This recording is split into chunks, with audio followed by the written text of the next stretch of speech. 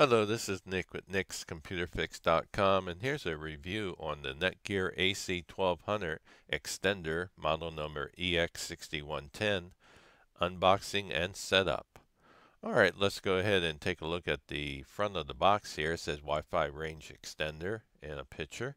And on the right side, it says some specs. And then on the backs, it shows a schematic of where the best location would be to place it.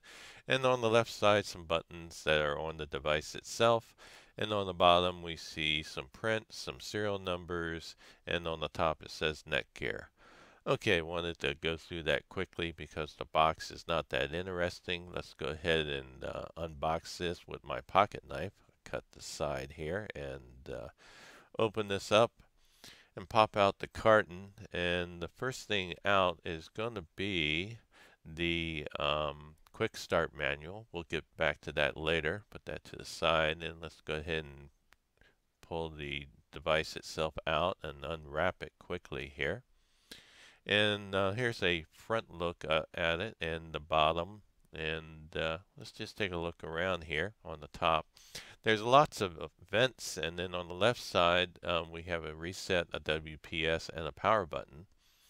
And then let's see, not much on that side. On the back we have some more vents. And then we have some serial numbers, model numbers, and the AC plug. Now let me tell you, this is really light and fits right into the palm of my hand. It gives you an idea how small it is. And here it is compared to a Dixie cup. And as you can see with the ruler, it's really not that big at all. So it gives you a better idea what the size of this extender is. Okay, let's go ahead and plug this into an AC wall outlet, and when you first do that, the power light is an amber or reddish color, and then after about a minute it does turn green on the power light. And then we can go ahead and go over to our computer and go down to the Wi-Fi icon on the taskbar. We'll left click there, and it's in the list. And you can see right now that I'm presently connected to CenturyLink as my Wi-Fi connection. And here's the Netgear extender. It does show up and says open. So let's go ahead and left click on that. And I'm going to uncheck connect automatically and click on connect. When I do, on my Windows 10 computer, it automatically opens up the Netgear new extender setup page. And when that happens, we can take a quick look at the extender on the wall. And as you can see, the light on device has now lit up. So we have two green lights now. And let's go back over to the new extender setup page. Now let me mention real quickly, if you don't get this page automatically being open, you can always manually type it in up top here. Type in www.mywifiext.net, and I'll have that in the video description as well. Once you're on this page, go ahead and click on New Extender Setup. And that takes you to this page where you need to create an account with Netgear. And you can't get by this or past this or skip this. So I'm going to go ahead and do this, and then once you're completed and once I've completed it, we'll click on next, where you're prompted to either use the Netgear Wizard or Genie to complete the setup or do it manually. I highly recommend going ahead and clicking on yes and letting the Genie help you out. Alright, it goes out and scans for available networks in your nearby location, and hopefully it finds yours. It did find mine, and mine is CenturyLink. I have 5 bars, and I'm going to put a check mark here.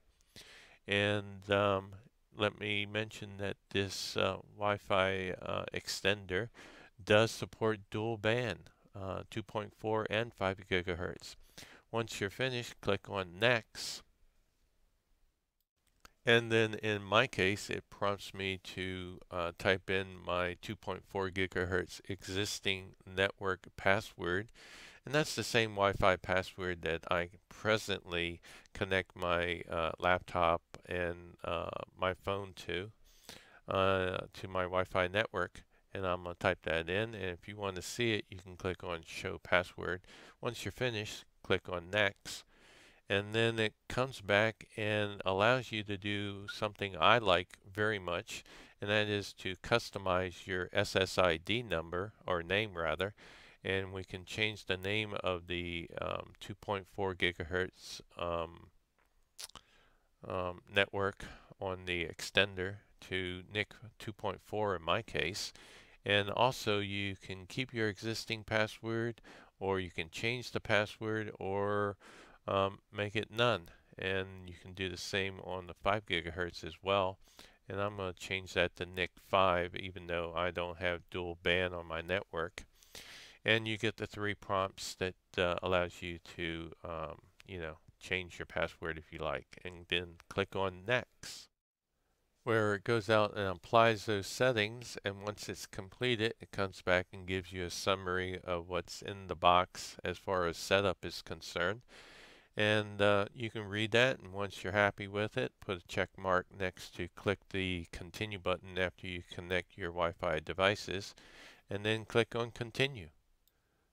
Whereas we get the last page, which says you are not connected to your extender's Wi-Fi network, and you can read through all this information if you like, but at this point let's go over to our computer here and attempt to make a connection by left clicking on our Wi-Fi icon.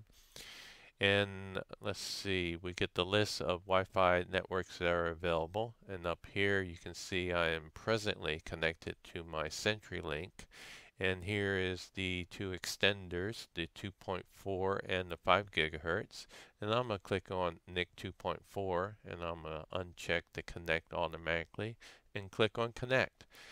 And I'm going to go ahead and type in my existing Wi-Fi password because I did not change that during the setup.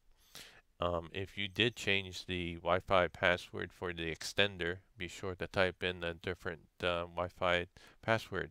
Alright, I'm going to click on Next, and it verifies and attempts to connect, and it did connect. So I'm now connected to my extender, the NIC 2.4 network, and as you can see, I opened up a browser and it went right to Google. Alright, I am connected to the internet via the NIC 2.4 Wi-Fi extender, and before we leave, let me show you what the Wi-Fi extender presently is looking like when it's plugged into the wall outlet here. And all 4 lights, the power light, the router, the device, and the WPS are all lit green. Okay, that's the end of this video. Subscribe if you like, and leave a like if you like.